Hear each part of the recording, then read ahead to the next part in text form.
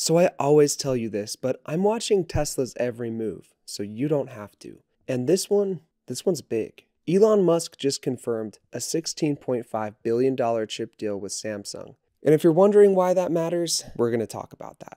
So in the past 24 hours, Tesla officially signed a multi-billion-dollar deal with Samsung to produce its upcoming AI6 chip. It's also referred to as Hardware 6. And it's not just any old chip.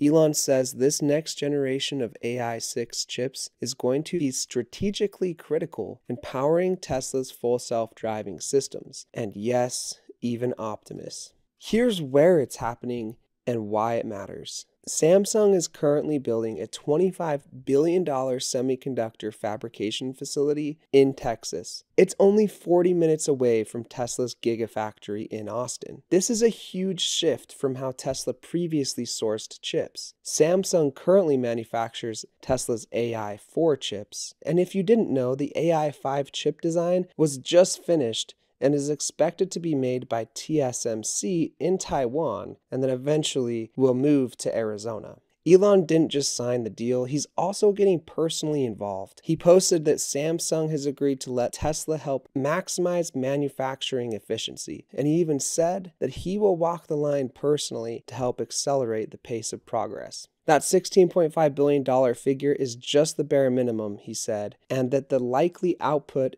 is much more than that.